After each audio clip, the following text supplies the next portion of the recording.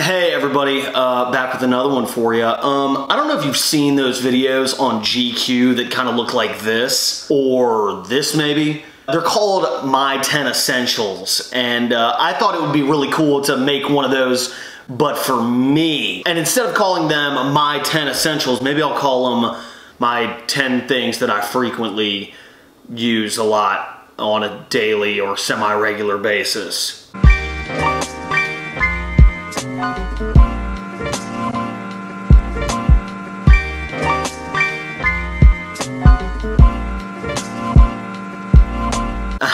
What's up, GQ? It's your boy Grayson. These are my essentials.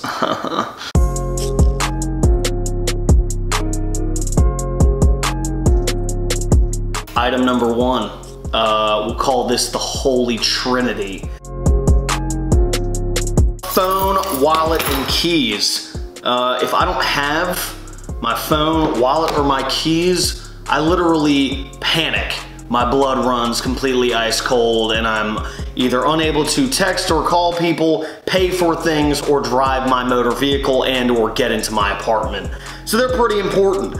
I count this as one item because it just kind of, you know, it makes sense. The Holy Trinity makes a little bit of like a triad. This triangle is not complete if one of the pieces are missing, so that's why it's one item. Phone, wallet, keys, gotta have it. All times. Number dos, backpack. You know, I'm a big backpack guy. I always have been, always will be. I read some tweet the other day. Some dude was dissing this young guy who was like, you know, back in my day, we used briefcases. If you use a backpack to go to work, you're a loser. See, my job doesn't, I don't carry, I'm not a freaking attorney. I don't carry around legal pads and court documents, so I would kind of look like a douchebag if I used a briefcase to take my laptop into the office, so I go for the old backpackaroo here. I mean, this thing is functional as crap. I put all of my other essentials in it. Gets the job done. I take this bad boy on airplanes with me and gets the job done. Gets the job done. Gets the job done. Gets the job done. By the way, Herschel's not paying me for this, but if they want to sponsor this video or me, I love your product, so hit me up. Number three, this one is a little bit small, so I don't know. You may have to just kind of, can you see it? Oh wow, look at that. This is my class ring, Virginia Tech class ring. I got this as a graduation gift for all of my hard work at Virginia Tech. I'm kidding. I didn't work hard in college. I was a comm major. We didn't do anything. So kind of just coasted through. But regardless, it's a token. I'm a diehard Hokie fan. I don't think that's really a secret. And I love this thing. I wear it a lot. I don't wear it as much as I used to. It just kind of like out of a fear that I'm gonna lose it. But if there's like a formal event or whatever, you can see that bad boy on the finger, so. Class ring. Item number four. This thing is probably the best $40 that I have ever spent in my entire life.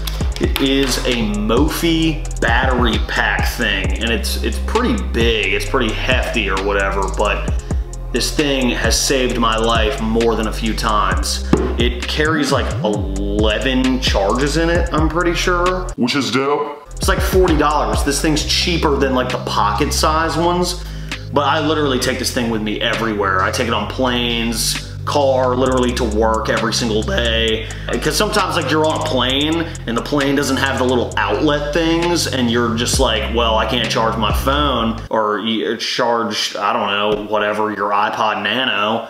And so I bring this bad boy and I'm all good, and everybody looks at me on the flight and they're like, wow, I wish I had one of those. So shout out to Mophie for making this thing. This is probably like one of the most, I mean, I use this thing every single day. Number five on this list, hats, man.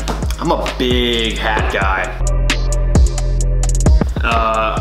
I just wear hats like all the time. That's probably why I'm gonna go bald by the time I'm 40. But yeah, I always have to have a hat because this hair does not always look this good.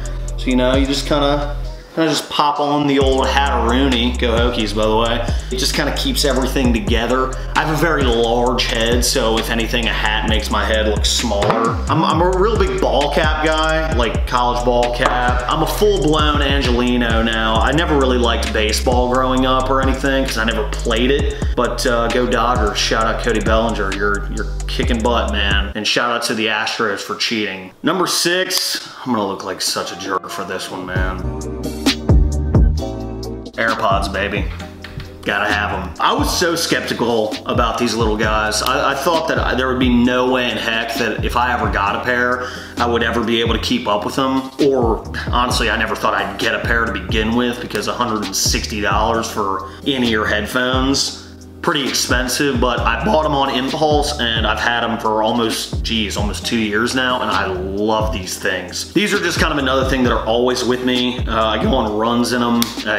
By the way, plugging that I'm super athletic. As you can clearly tell, I am just chiseled. I make sure that whenever I walk around the airport, I have these in, especially at LAX, because then people think I'm making like big Hollywood movie deals, which I am definitely not doing. So, yeah. Number 7, crew neck sweatshirt, baby. I'm all about the crew necks. Honestly, hoodies, they kind of annoy me when they go up and they kind of ride up your neck, and then it's like I can't really pivot my head, so I'm all about the comfort. And I don't know, I like the old man vibe of a crew neck. This crew neck is from a podcast that I do with my friends Pat Finn and Billy Ray Mitchell. It's called Sons of Saturday.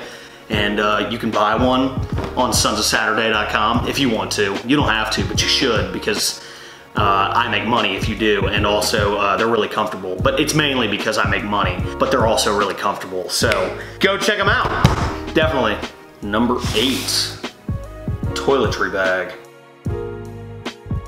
This one's pretty boring. It literally just blends in with my t-shirt. Look at that. I got this bad boy at Walmart. What do we got in here? Toothpaste, cologne, nice.